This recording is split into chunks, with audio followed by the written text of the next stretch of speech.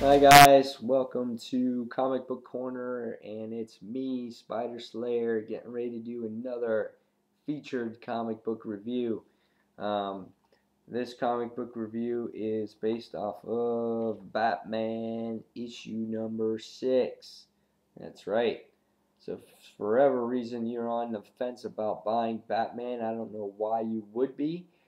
Hopefully this review will help you. When I do these featured reviews, I do show spoilers, pictures, and everything else in that matter.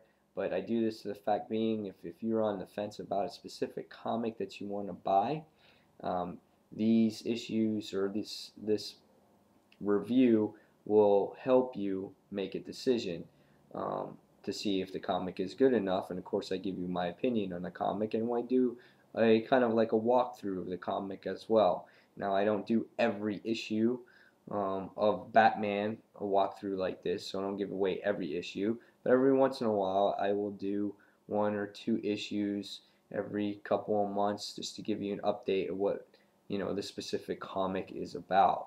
So every once in a while, I'll do a Batman walkthrough. Every once in a while, I'll do a Spider-Man walkthrough, just to see where we're at in the story and if you guys are still interested in buying it. And then if you don't want to see any spoilers or anything like that, later on in the week I do a full comic book review of all the comics I bought through the week called Spider Slayer Stack. And this doesn't really give you any spoilers, it just gives you my opinion on the books and some comments. Okay? So with that being said, let's get started, and let's start on Batman issue number 6. This story arc has been going on for 6 months now, but I must say that it is a good story. It keeps me interested. It keeps me wanting to read Batman. I'm always looking forward to see what happens, and the art is damn good, man. I tell you, Capullo hits Batman perfect. I love him. This is my favorite Batman book. I did drop Detective Comics. I did not feel that it was worth the money going to $3.99. I wasn't happy with the last 2 issues, trying to make room in the budget for specific books in the future. So I have to make some cuts. So if I have to miss a Batman title, it's not the end of the world. But Scott Snyder is the writer, Greg Capullo is the artist. Just look at the cover in itself. I mean, that's what it's about. Last issue, Batman was basically faced in this maze with the Court of Owls and Talon, and he's basically just experiencing some major vertigo. In the last issue, it had you turning this way, that way, up and down, all the way around, and you're just like, what the hell? What the hell's going on? Like, who the fuck knows what's going on?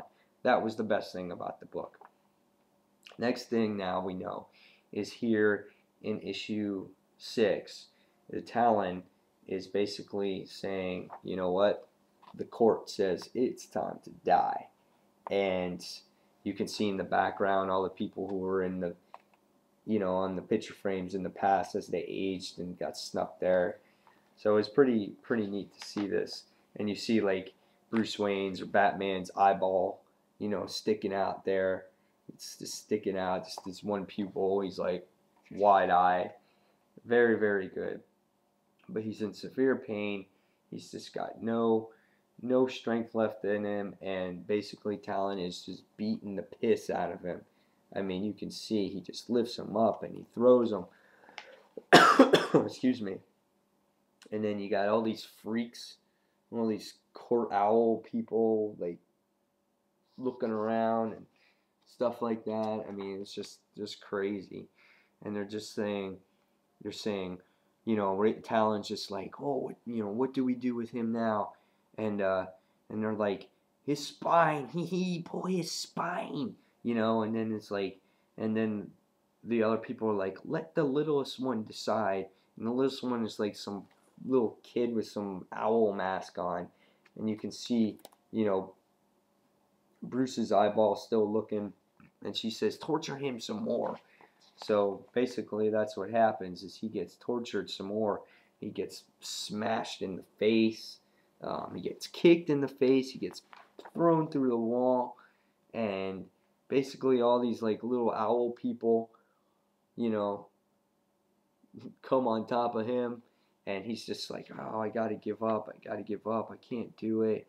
And you know, all of a sudden he sees this picture, and you know, it kind of inspires him to, you know, for hope to succeed, you know, begging, you know, to stop them. And just as, you know, he was just about to give up, all of a sudden he turns into some freak-like looking Batman creature thing, and I don't know what happens here, if this is just him being angry and that's how they express it in the book, but he's like, no, and he like throws all these people out, and he goes into this crazy rage. And so he's just kicking the crap out of all these things, all these people, owl people. And the next thing we see is we see an epic battle now between Talon and Batman, and it just goes on. I mean, he just goes on and on and on. You can just see here. Here's some more pages. It's pretty awesome. The battle just goes on, but the artwork is what makes it so good, you know? Can't get the angles right, sorry guys. I mean, just phenomenal. And then Batman just starts beating the shit out of him. And again, the battle, it's just like one major brawl in this particular issue, and then but Batman just basically just, you know, kicks the crap out of him, throws him through the walls, and the next thing Batman says is, you know what, I have to escape. And basically blows a hole through the wall. Talon, I think, is basically, he's not quite dead, but he's almost dead. And he goes and he falls through this hole, and he says he must get out. The next thing we see is we see him fall deep into the cave, and he goes underwater, and he's gasping for air, and Batman is going under the water. And basically here he's just trapped. I mean, we don't know what happens here. He's in the water, but he's getting lost. You see? Getting lost all the way down. It sinks deep into the water. The next thing we see is they say, oh, let's get rid of Talon. We don't need him, because you know what? We have so many more of them. And now he goes, and now this owl person goes, now all we have to do is wake them up. So the Court of the Owls is going to wake up all these Talons, and I guess they're going to try to find Batman again. But is Batman really alive? Yeah, of course he is. He's just somewhere under the ocean, somewhere in water. I don't know where he is, but he's just trying to get some water. But I guess now we're going to have the next issue, is we're going to have all these Talons, because it says Rise of the Talons. So can you imagine Batman fighting all these guys? I don't know, man, but seriously, this was the issue. The issue was pretty much one big brawl between Talon and Batman. Batman comes on top of this one. He still got the piss beat out of him. We still don't know if he's technically alive or not, but I know he is, because otherwise the series would end, and we don't want that, right? Not with this book. This is a damn good book. So I give this one actually a 5 out of 5. I like it. I'm just curious to see how long this story arc is going to go on for, because okay, we're going on to 6, right? Six issues now with this, and I'm just curious to see, okay, when is this going to end, and then where is this book going to go from here on out? So I'm definitely curious about this, because now we're heading into a 7th issue with this particular story arc, and it's just continued and continued.